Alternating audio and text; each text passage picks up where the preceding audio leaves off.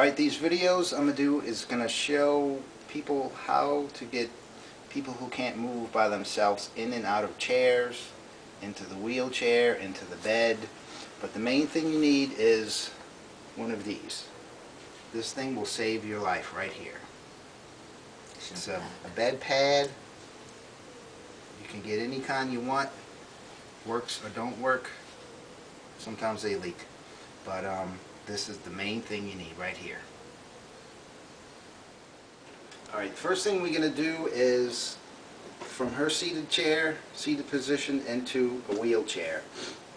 What you need to do is get the wheelchair as close as you can, and then however you lock it, you got to lock the wheelchair because you don't want it rolling back, because sometimes their legs will push it back and you go to sit down and the chair's already moving.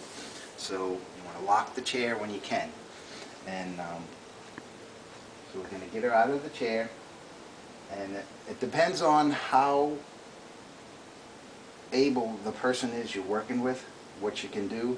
This is how I did it for my mom, and so your situation might be a little different from what I'm doing here. So you just got to go with it and do what you think is right.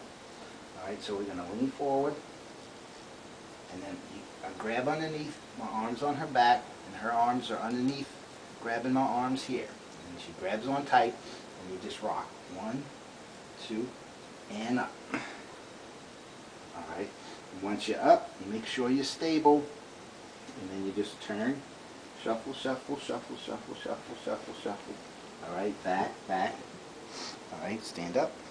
And then once you get into position, you want to grab whatever they're wearing from here so you can pull her all the way back.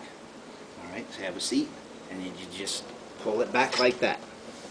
Alright, and we'll get her out of this chair. It's pretty much basically the same.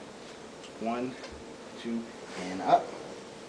Alright, and if you don't get her all the way back when she sits in the chair, have a seat.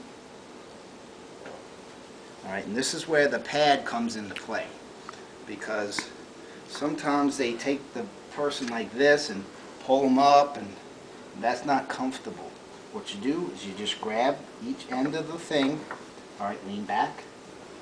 Just have them lean back. They don't need to do anything. You just pull it up, and you get them back into position.